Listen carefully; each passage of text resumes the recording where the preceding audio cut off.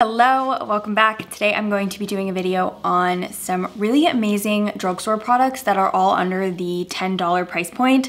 Full disclosure, one of them is $11.99, but I think it's so good and I'm very excited to spotlight it on my channel because it's amazing. So one of them breaks the rules a little bit and goes above that price point mark, but I'm gonna also do demo shots so that you can really get a feel for these products in action, the whole shebang. Let's start off with the one that's the rule breaker, and this one's $11.99, so above that $10 price point, but so amazing. I'm so excited about this. It's the Physicians Formula Butter Believe It Foundation and Concealer. The best way I can describe the formula of this foundation is lovely. It is absolutely lovely. It is creamy and it is moisturizing. It sets down on the skin to a very natural, dewy, radiant finish. So it's not over the top. And the way it sets down is honestly like a soft spotlight on your skin. The biggest thing I noticed with this is the texture on my skin is softly diffused from the foundation, which I think is quite incredible. My skin's been doing a lot better recently because I have been committed to that SK2 essence, and I swear to you, the SK2 essence has helped so much with the visible dry patches on my skin and just like the little bit of kind of like roughness I had from the dry patches. But I still have, you know, texture on my skin because everybody does.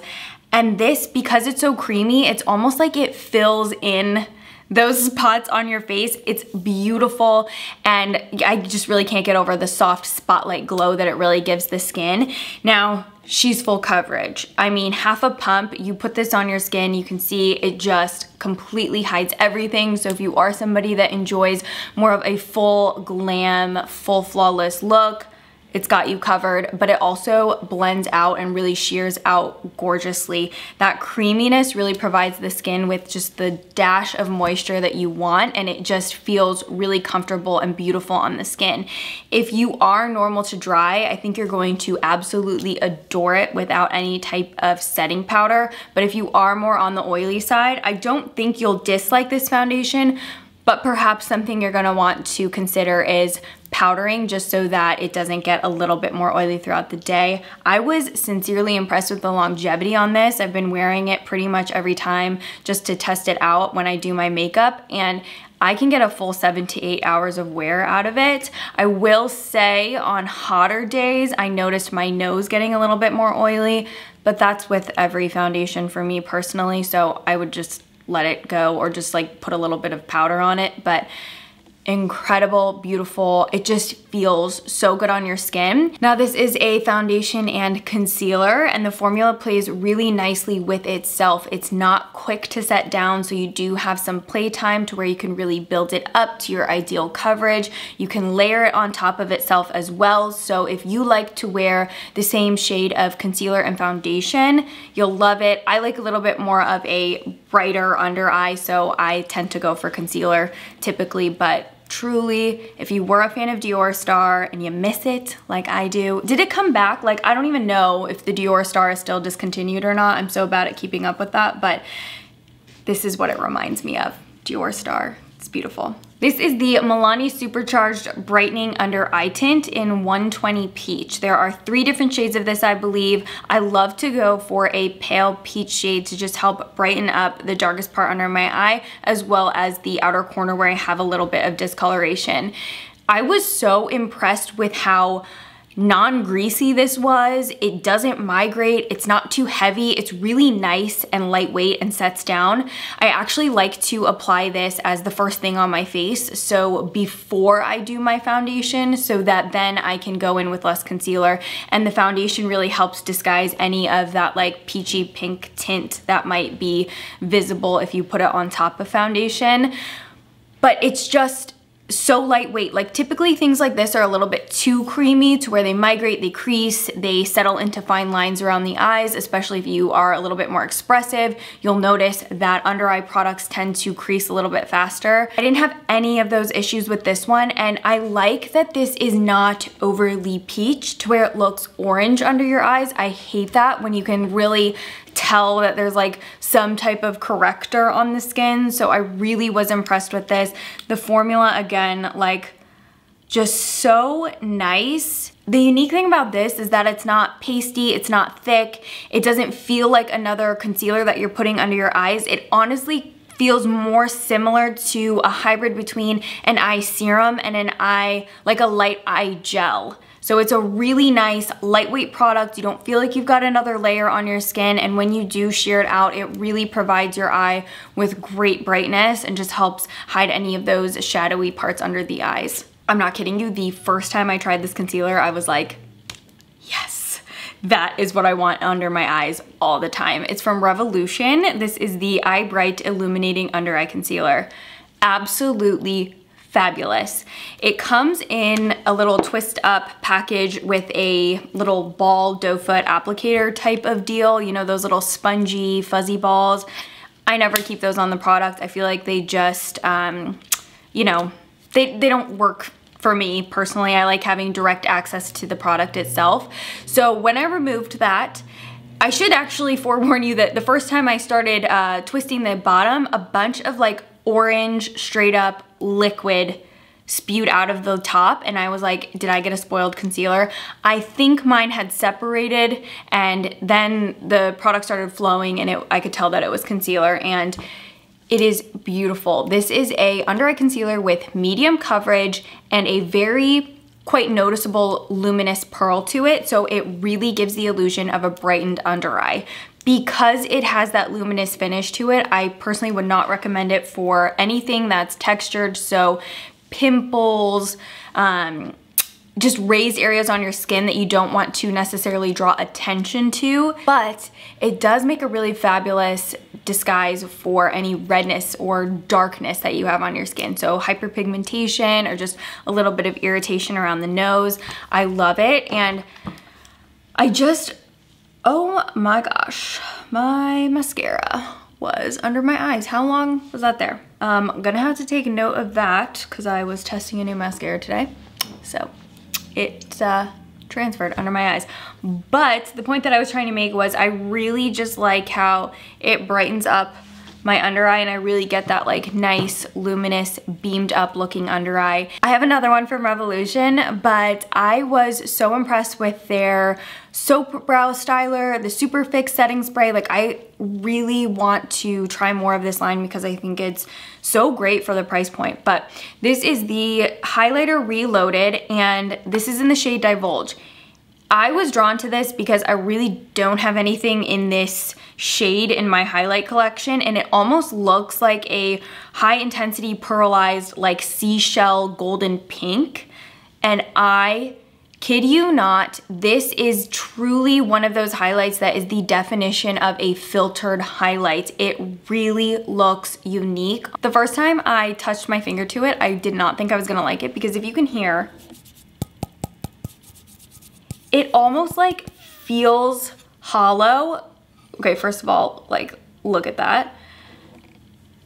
And then when I swatched it on the back of my hand, I was like, I don't like that. It looks too like white. It looks really not flattering on my skin tone. But when you apply this with a loose, light, fluffy brush, it will just glide over your skin and really give you just that soft glisten of color, and it looks really pearlized. It's beautiful. The powder itself, like, honestly doesn't feel like anything special, but I mean, look, I'll just lightly glide my hand over it. You get really intense pigment from it. It's really a beautiful shade. Very impressed with it. I like that you can get that nice light filtered look. I feel like I should do a video on like just filtered highlights because they're hard to find. The quality about powders like this that really gives them their special charm with their ability to give you a really intense, super reflective, high foliage finish, or more of a soft, dewy, almost glass-like glisten, is the way they formulate the luminous pigments in the powder. Oftentimes, some highlighters have different variations in the size of those shimmer particles, which can sometimes create a really charming kind of like twinkling effect on the skin, but oftentimes that's not the most natural, and that's kind of what gives you that distracting, I feel like I'm wearing highlighter effect on your face. Whereas this is really what's going to give you that like straight up aluminum foil glow all the way to, you know, just a soft little bit of sheerness on the skin. So it's going for powders like this that are more so uniform in the way they shimmer versus things that have different sized shimmers that really create almost like a glitter-like effect on the skin, which is what some people go for. But if you want more of a true gloss look to the skin with your highlight, you want to go for ones like this. I am such a hardcore fan of the e.l.f. putty line. I think it's one of the best formulas that e.l.f. has done. So there's two that I really want to share. First, let's just do this one really quick because it's going to be easy. It's the putty eye primer from e.l.f. This one is in the shade Cream, so you can actually wear this as a eyeshadow if you want, or you can use this as an eyeshadow base. This does set down relatively quickly, so using the warmth of your fingers is gonna help keep that product a little bit more warm, give you a couple more seconds of blend time. But I really like using this even when I use cream shadows because I just feel like it gives me some added insurance. It's also really nice for people who don't wear a lot of eyeshadow on a day-to-day basis like myself, but I notice that my eyelids get oily throughout the day even when I do powder them.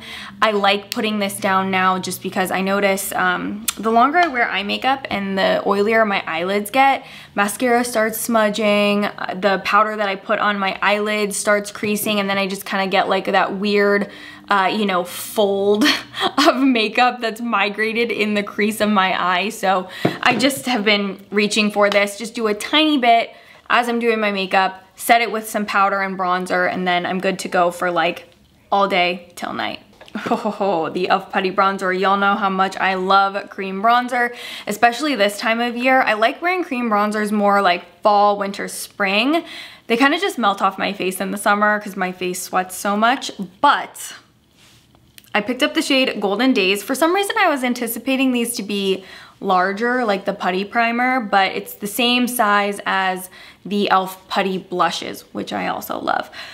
But the shade Golden Daze is the only one that I've tried, and I really love the way this looks. I like to apply it with a brush, and you can see as I'm blending it out on my skin, it just melts into your skin. If you are somebody who really wants that bronzer that just looks like an actual tint of color from the sun kiss that you got on your skin, you know what I'm saying? If you really want that like actual sun-kissed look, cream bronzer is what you need in your life, and I truly feel like for this price point, you really can't beat it. I still love all my, you know, expensive luxury cream bronzers and all of that, but if you just want the effect, you don't really care about, you know, picking a particular shade from a luxury brand, and you just want like a good standby cream bronzer, adore this one. I will say I do recommend setting it with a powder. So that could be a little, just a light dusting of a powder bronzer or a translucent powder.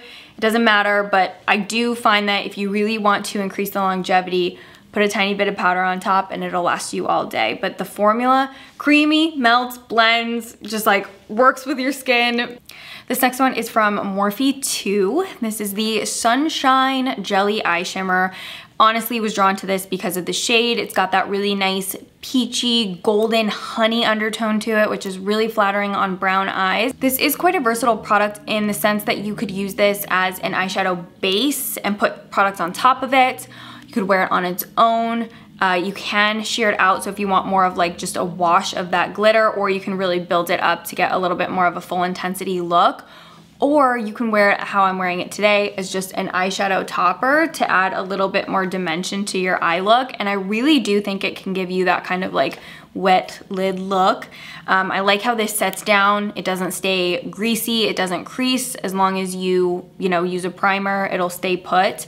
But I just really like the shade. I think it's so beautiful and it's unique, and I would wear it all year round. I tend to go for these like peachy colors. I just feel like they're the most flattering on brown eyes, and I really like it. This is such a good lip pencil. You know I'm always on the hunt for like perfect nudie lip pencils, and the biggest struggle I have at the drugstore is I find really amazing shades but never the most selection in terms of long wear formulas. This is it. This is the way. It's one of the best overlining shades. It's the LA Girl Shockwave Nude Lip Liner in the shade Gingerbread. Beautiful long wearing lip pencil. It's a neutral nude that's not too cool, not too warm, so it really pulls right in the middle to where if you overline with it, it looks extremely natural. And you can wear this with lip gloss and it's not gonna break down as fast as, you know, the other lip liners. It just wears for hours and hours. You can eat with it on, drink with it on, very minimal touch-ups. Love the formula, super creamy, easy to apply, and it sets down rather quickly, so you're good to go. Like, you could just wear this with some lip balm. You'll look amazing. I love this. Probably gonna get a backup because I'm already like super obsessed with that shade. I also constantly talk about how I love milky lip glosses, and then I saw this in the NYX gondola and I was like, yes, it's called This Is Milky gloss. So it's just a milky lip gloss. I got the shade Cookies and Milk. It's the shade that I'm wearing on my lips right now. Literally love. It's just a milky nude gloss and it actually has a lot of pigment to it. So I'll show you. If you apply it on your lips, you get a decent amount of full coverage from it.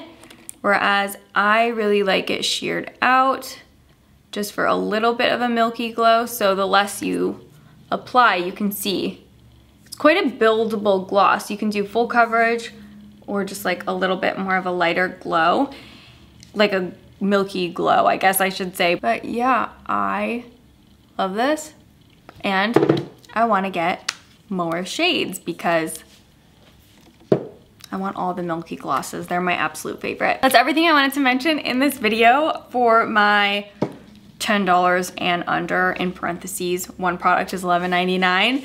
I hope you enjoyed this. I hope you enjoyed the demo shots. If you have any questions about any of these products, please feel free to leave it in the comments down below. I'll always do my best to get back to you. But I think other than that, that's everything I wanted to mention. I'll list and link everything in the description as well as shades. Forgot to mention that, so I'll put the shades in there as well. And I'd love it so much if you would subscribe and come follow me on Instagram. And if there's any other drugstore products that you really want to see me review in the near future, please leave your suggestions in the comments down below. I'll see you in my next one. Bye.